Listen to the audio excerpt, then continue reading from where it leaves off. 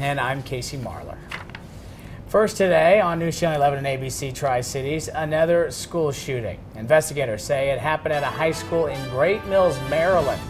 Investigators say the suspected shooter died after the attack and 2 people suffered injuries. Mola Lange takes us to Great Mills High School.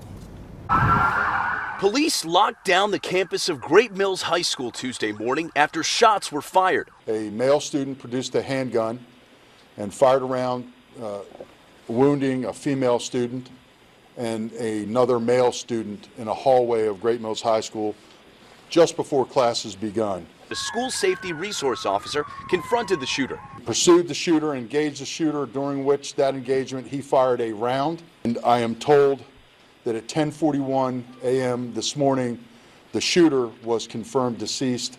Aaliyah Lamix arrived at school to see the chaos unfolding. And that's when you see cops and ambulances coming in and cops running towards the doors and just screaming, saying, "Everyone get down." School officials here say students were evacuated to a nearby high school to be reunited with parents.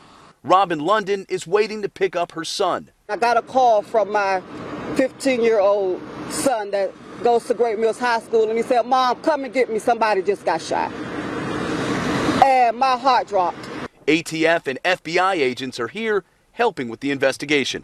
Mola Lange, CBS News, Great Mills, Maryland. Great Mills High School's principal told parents last month that the school investigated threats of a possible shooting and found they were not substantiated.